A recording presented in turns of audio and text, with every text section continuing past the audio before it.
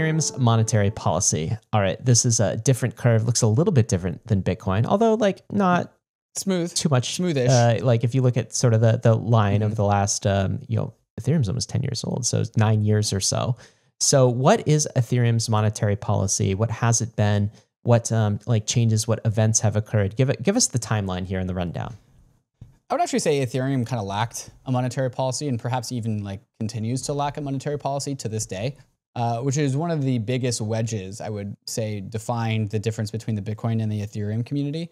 Ethereum started its monetary policy when the blockchain started, which was initial block rewards will be 5 Ether per block, with no future prescriptive nature about any changes in the future or like any sort of model or anything. It's just like, hey, we're going to build this Ethereum thing and we're going to issue 5 ETH a block during its proof of work phase. And that was as much like kind of thought that went into the whole system. And so Ethereum Genesis block, July 30th, 2015, 5 Ether per block. October 16th in 2017, so a little over 2 years later, it was decided that Ethereum was sufficiently secure and that we should reduce the issuance of Ether. So we went from 5 ETH to 3 ETH without really knowing what security is or any sort of like endgame target. We just said, hey, like Ethereum ETH price went up a lot. We are now issuing a lot of Ether in dollar terms. I think we can afford to like reduce the supply of Ether into the market. So we did in 2017. February 28th was the next one, 2019. The block reward went from 3 to 2. So continuing a reduction of the issuance of Ether, again, without any sort of like rigorous nature. And then in December 1st, 2020, we created the Beacon chain. So the Beacon chain was a separate blockchain running in parallel to Ethereum, which would eventually become merged with Ethereum. And this was when this weird phenomenon happened in which we had both the 2 Ether per proof of work block on the proof of work side of things being issued, and then also a marginal increase of Ether being issued because we were also securing the Beacon chain in proof of stake. I think it was something like a 3 to 6% increase in total ETH issuance because we had these 2 chains running in parallel. August 5th, 2021, we introduced EIP 1559 and we started the burn, which is one of the first like opinionated, directional, prescriptive natures about like what should the ETH monetary policy be. We decided that excess fees ought to be burned. So excess demand of the Ethereum economy, we burn those things. And that started this whole meme around ultrasound money. In 2015, September 15th, 2022, we merged. So we deleted the 2 Ether per block reward on the proof of work chain. And we only had the Beacon chain issuance, which was much smaller. And so this fulfilled this like idea of ultrasound money. And it was a very constrained issuance algorithm with the burn. And this is actually the moment where ETH went deflationary. So at the moment of the merge, there was more Ether in circulation than there is today. The supply of Ether, it goes up and down because we do issue Ether on the consensus layer, but we burn Ether on the execution layer.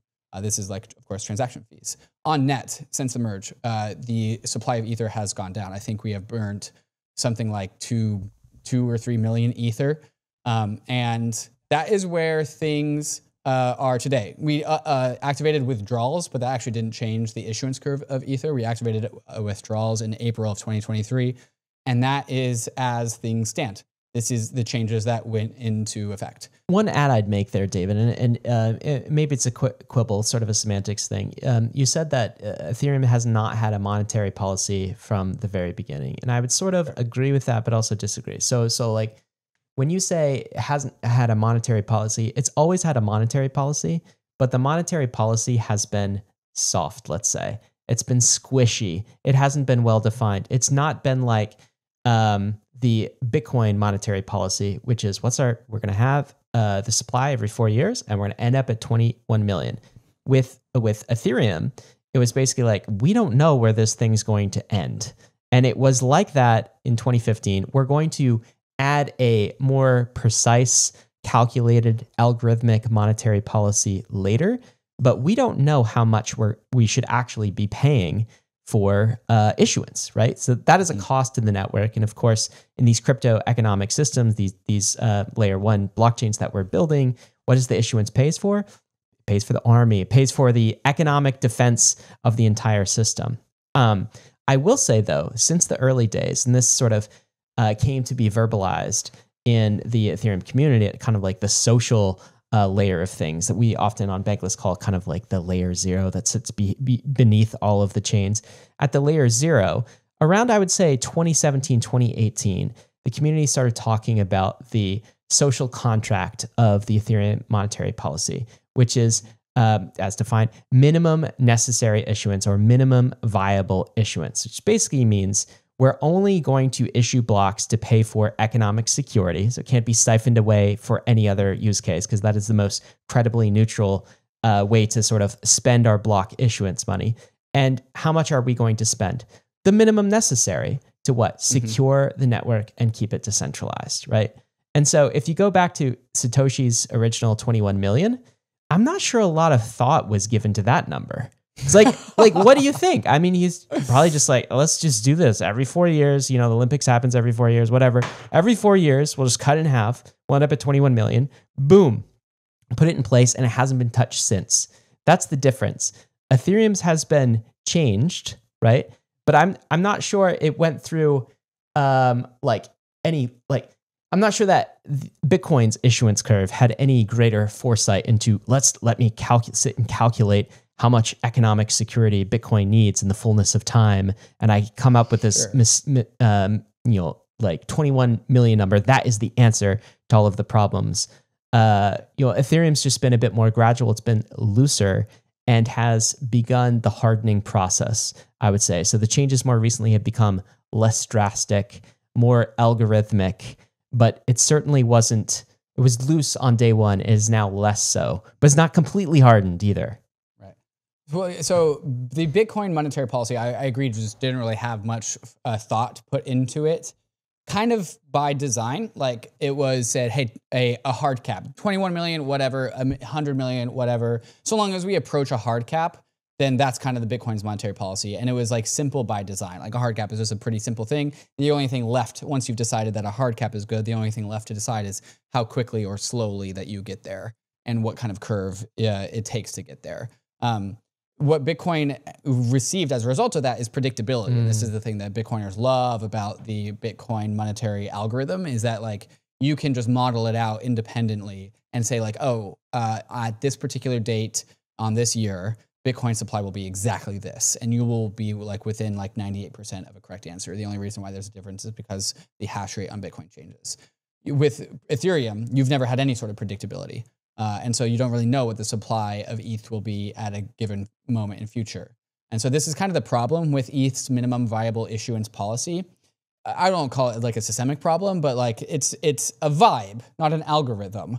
And actually no one really knows what minimum viable is, because you don't know what minimum, if you are approached a minimum until after your blockchain like gets economically attacked, which is not desirable. So you actually want to have a buffer above a minimum viable to stay away from it because you don't know where it is. And this is one of the big concerns about the Ethereum system is like we have a direction, we have a vibe, but we are still left to be opinionated as to where that vibe is or how close to that vibe we want to go or the choices we want to make to get there. Well, there's two criticisms that come, I think, from the Bitcoin community when you contrast that with Ethereum monetary policy. One is, predictability, like you say, you can't sort of calculate into the future. I think that's actually less of the concern for many strong fundamental Bitcoiners. I think that is part of the concern. I think the major concern is you can't touch the dials because there's a slippery slope there. Once you start to change things at all, right? So then you introduce some humans that are able to change things, and that destroys the entire, I guess, illusion that of scarcity of your money, essentially. And I think among very strong Bitcoiners, they would say 21 million is Bitcoin. It can never be changed. If it is ever changed, of course, this is code. So you can hard fork Bitcoin. You could change it to 25 million instead of 21 million. You implement a 5% issuance. But the true deciders of what Bitcoin is actually the layer zero, is actually the social community. Who's actually running the Bitcoin software, right? Between the miners and those that can verify and validate the transactions that the miners put out. who does the community actually, what does the community actually say is the true code for Bitcoin? And I think for Bitcoiners, some of them don't even acknowledge that that social layer exists. I've had many arguments with them in the past. It's, hey, like it's all, social layer. It's all layer 0 at the end stage. There's an Ethereum layer 0 with minimum viable issuance, and there's a Bitcoin 21 million, but you're still dependent on those nodes to kind of run the software. But the joke that I like to make about this is that the Bitcoin social contract is that there is no social contract. Yeah, exactly. Right. We don't talk about it's a Fight Club rules. Still a social contract. We just don't talk about it. Right. But they're very uncomfortable, let's say, with the tweaks that human beings, like core developers, are able to make, and like the decision that the community has to make to just what do we do in the future with respect to issuance. Do you have any thoughts on that? Yeah, no, I think that kind of defines the differences between Ethereum and Bitcoin. I think the Ethereum vibe about the monetary policy is like Bitcoin directionalism without being Bitcoin precision.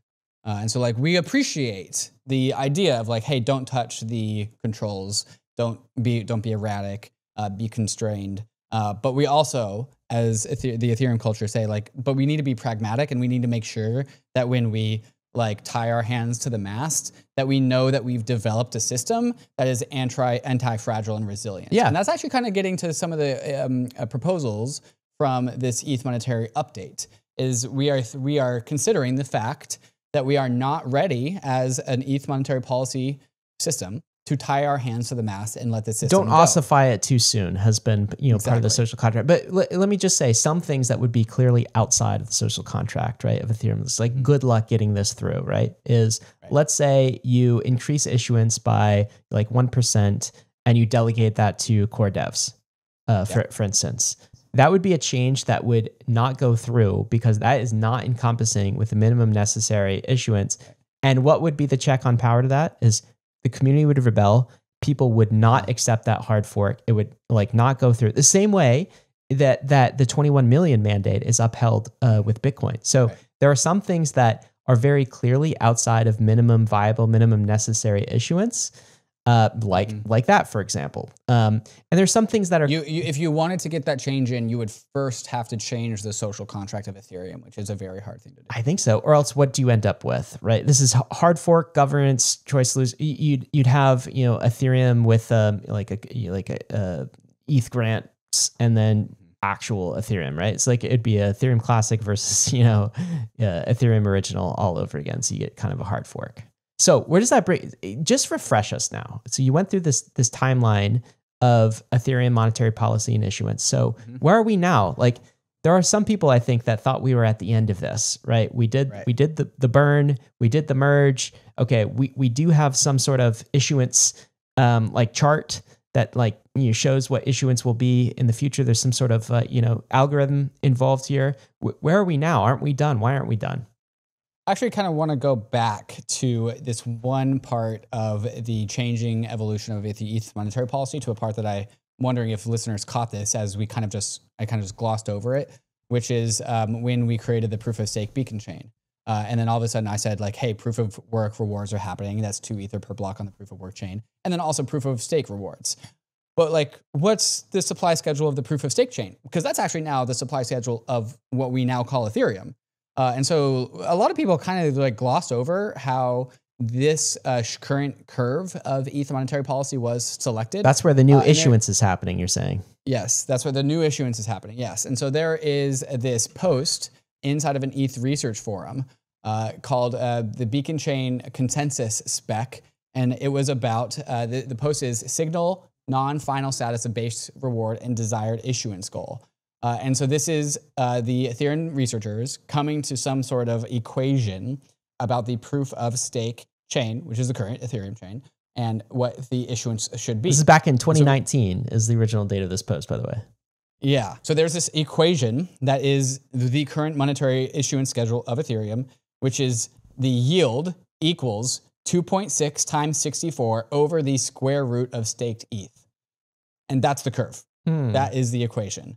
And this produces a logarithmic curve. So it starts very high on the y-axis at the very beginning, and then it tapers off very quickly, and then it slowly approaches 0 at the end.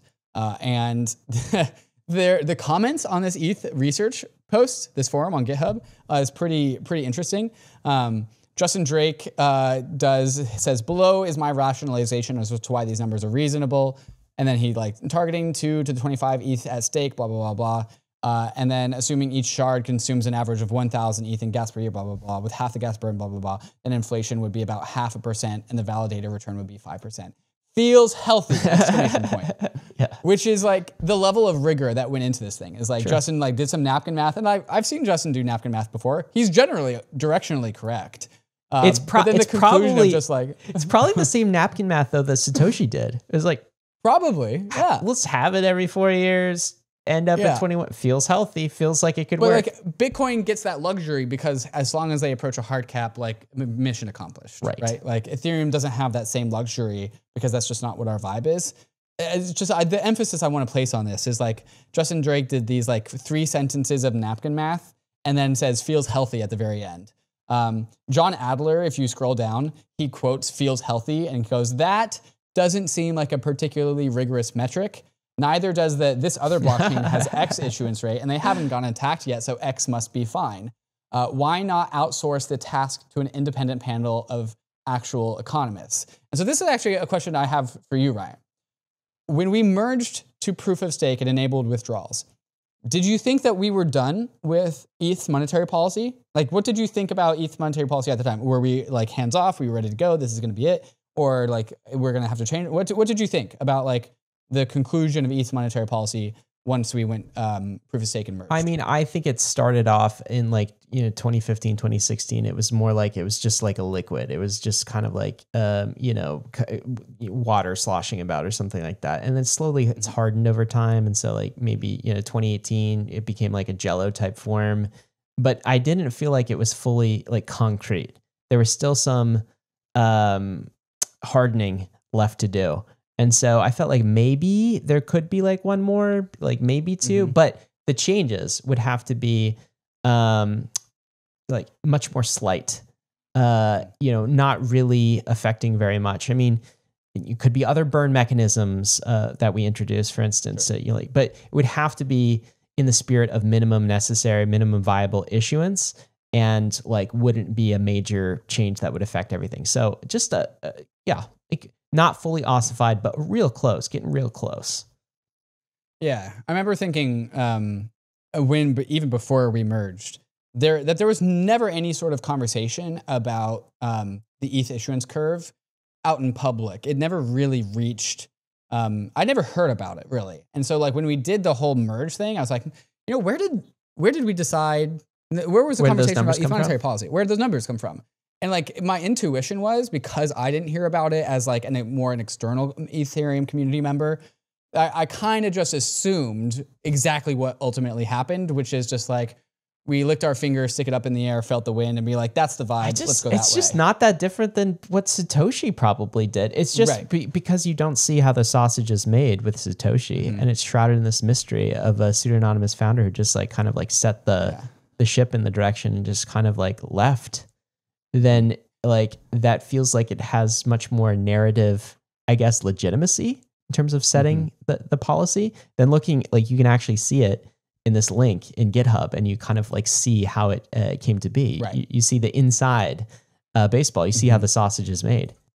Yeah. And so like always in the back of my head, I've always been like, there's going to be one more because we did a bunch of unrigorous policy changes, directional, self-correcting policy changes. But like in order to actually like tie our hands to the mast on one of Ethereum's most important pillars, which is its monetary policy, its security, like we need rigor and debate. And because we kind of just like glossed over that conversation when we picked that curve in proof of stake, I always in my mind was like, there's going to be one more. Like we're not done yet. It felt like the network's not done yet, right? Like not all of the economic agents have entered. Like in particular, like layer 2s.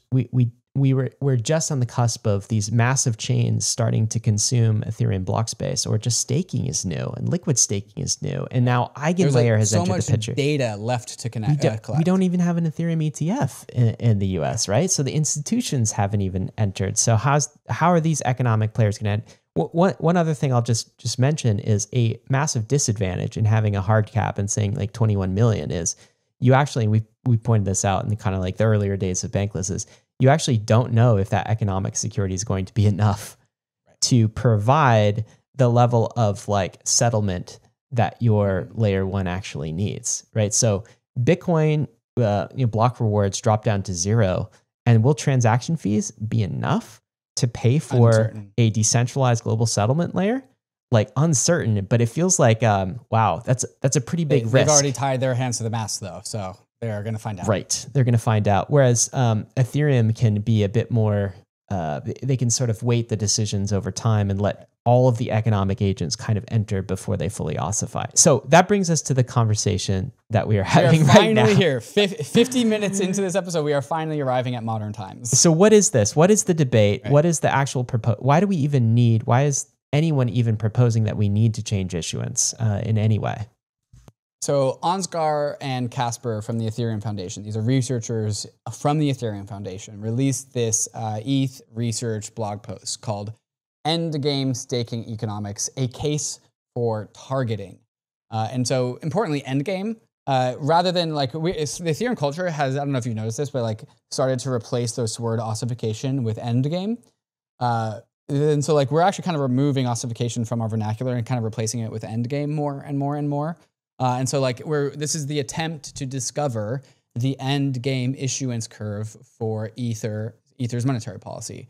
And importantly, this thing is they're calling for a case for targeting.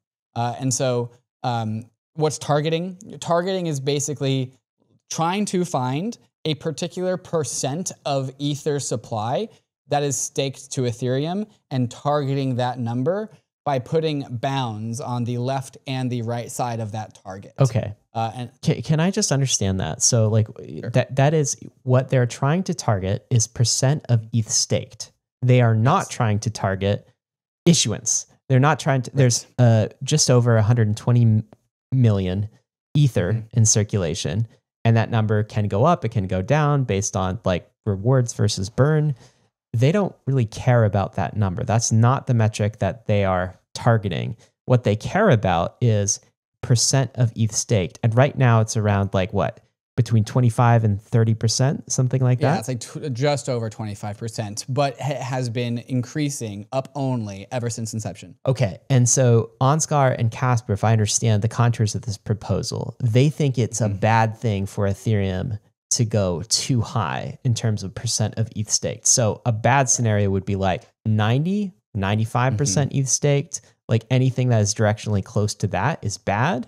And around, like 25 to 30%, 35, 40, like that feels like a safer zone. And so that's what when you say targeting, that's the thing that they're targeting. Yes. Yes, that's correct. Yeah. And they also make an argument that like if we get higher than 50% ETH staked, I'm not sure, I don't think this is in the blog post, so I might be putting words in their mouth, but the vibe is that like once you approach some like past some equilibrium, like once you pass 50% of ETH staked, the difference between 50% and 100% of ETH staked is not the equivalent of between 0 and 50%. Like once you hit 50%, like there's kind of a magnet at the 100% end, and you very quickly approach 100%, and it's very hard to reverse that for all the incentives of ETH stake. So that's the reason that they're bringing this up before we cross these thresholds where it becomes harder and harder to kind of go back. Can we just like, why? Why does it matter what percent of ETH staked? Like why is 90% a bad thing according to Casper and Ansgar? What reasons do they give? There's a number of different reasons. Maybe I'll kind of start by defining the differences between solo staking and staking service providers, what we would call LSTs. LSTs like Lido, Rocket Pool, Stakewise, and now even LRTs, liquid restaking tokens, do a very similar thing, if not more. They reduce the cost to stake. Do you hold any like RETH or like staked ETH, yes. Ryan? Yes. How costly in terms of your time, energy, and capital was it to trade your Ether for that staked ETH? Incredibly simple, easier for like than technically running a solo staker. Of course, there's just some associated risk, but there's also for me, it's like there's risk in running a solo staker as well. But very easy from just click a button. And also, if you were to solo stake your Ether, you would not get staked ETH or RETH in return. It's not liquid, you mean? So It's not liquid, exactly. And so the incentive to use a liquid staked token is high because you get liquidity on your staked ETH. The cost of staking with a liquid staked token is very low. It's like 10% of your yield for Lido. But then you also don't have to run your own node. These professional operators are doing it for you. And so you actually like unburden yourself and you just pay, a 10% fee to the Lido system. And so the costs of solo staking are like high because you can't restake and you have to run your own node. You get some fees back, but really this is all a compression of fees anyways. Like all these liquid staking providers are all competing on fees. And so by making it so incredibly easy to stake with a service provider, we are basically assuming that the supply of staked ETH is going to approach 100% because the curve of ETH, the ETH monetary policy, is logarithmic. It approaches, it marginally decreases in yields for the higher percent of ETH stake, but there's no real mechanism to prevent it from going to 100. And this is true for like all of the LSTs. Now we have LRTs doing token incentives. Like 3/4, I think, of all newly deposited Ether into the beacon chain is going into EigenLayer.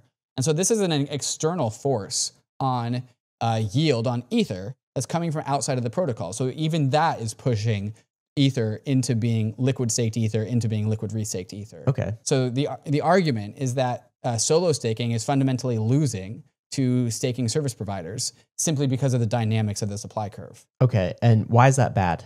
Why is it bad to? So basically, one of the arguments here is that this would result, like if we don't change something, we'll have fewer solo stakers, and that is a bad thing for the network. Is this the argument, and why? Not just fewer solo stakers. That's one thing, and I think that's important. But also, let's go back to what we were talking about with the Federal Reserve. We actually have a removal of M0 money from the Ethereum ecosystem, and we almost in a 100% LST staked world, we actually only have M1 money. And this is actually starting to get into one of my motivations for this episode, because I actually think Bankless has a position here. M1 money is intermediated money. Right. It is banked money. It's banked money. Right. And so Lido, or it's like more banked on the spectrum. It's more banked. Yes. It's more banked. Even Rocket Pool, which is like non-custodial and permissionless, is still intermediated by smart contracts, which have smart contract risk. And so this current Ether monetary schedule, this curve, actually does not protect vanilla Ether. So it's actually one thing to talk about the protection of solo stakers, which I think is totally noble, and we should definitely consider that. I also think even much more critically, this is a conversation protecting raw vanilla Ether, the M0 of Ethereum. Base money, basically. Base money of Ethereum. And so the idea of constraining the supply of ETH staked is in protection of base money. It's a boon to the value of raw Ether at the cost of staked Ether in terms of value. So let me see if I can kind of connect those dots of why it's bad to have like all of the Ether inside of M1 rather than M0. So we're basically saying if you move from Ether to like Lido staked ETH, you're moving from M0 to M1 without realizing it. The same way if you put cash in an ATM, inside an ATM, and it goes in a bank account, well, you've just converted your M0 into M1. You have sort of a set of bankers that you're kind of dealing with. Now, there are levels of like what we mean by bankers, right? With Rocket Pool, it's much more decentralized. You're trusting some smart contracts, that sort of thing. There's actually no banker in the Rocket Pool system. There's just smart contracts. Right. With Lido, the smart contracts are the bank, which we are generally cool with. Lido, you have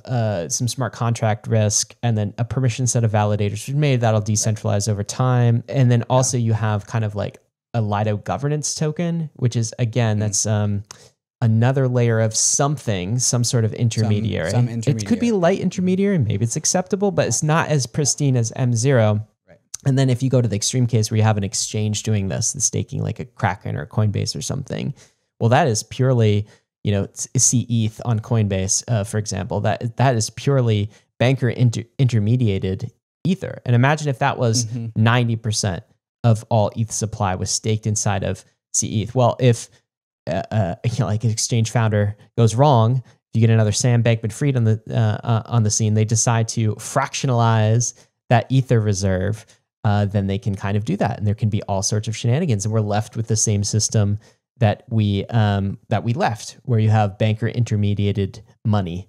I guess it's sort of a tail wag the dog type of scenario as well, where just like the protocol loses power to the banker cabal. To continue leveling up your crypto game, then you need to get on the Bankless newsletter. It's the world's most popular crypto email and is completely free. Just click below to sign up.